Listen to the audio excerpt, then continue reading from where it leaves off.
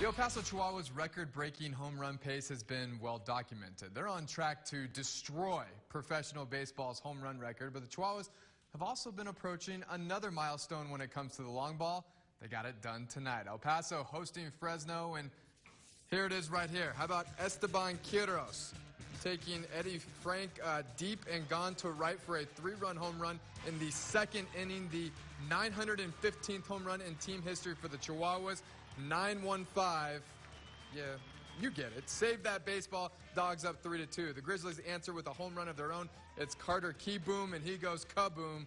We're tied at 3 just like that. But Jose Perella gets in on the action. Another 3-run home run for the Chihuahuas. This one to left, but the Grizzlies would come back to get the win 11-9 the final. Same two teams tomorrow night over at the downtown ballpark.